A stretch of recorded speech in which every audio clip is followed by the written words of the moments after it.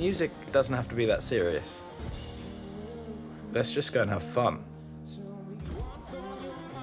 And well, I'm in the best job in the world. I'm having the best time of my life.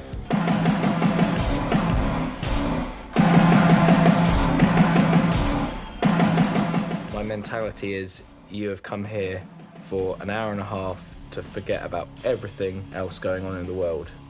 Those moments are so precious in life. And it's a privilege to be able to walk on stage and put on that show for people.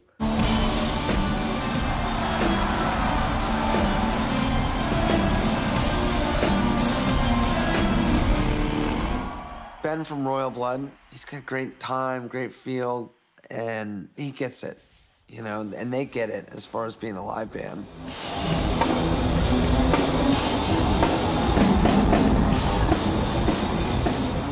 Here's the thing.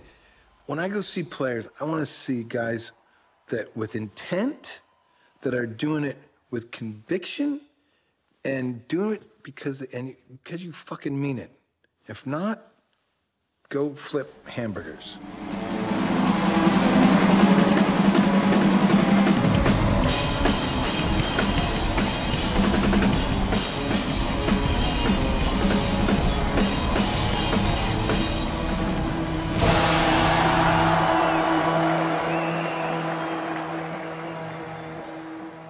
All my favourite drummers are American, who have learnt from English drummers, who have probably learnt from American drummers. But it all comes back to England, doesn't it? Obviously, because we started it. I remember getting a drum kit at the age of 6.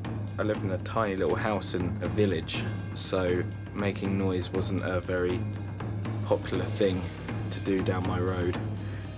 I remember seeing it on MTV, and I remember throwing all the cushions off my sofa and jumping around and doing roly-polies on them, and it was fun again. It was just crazy.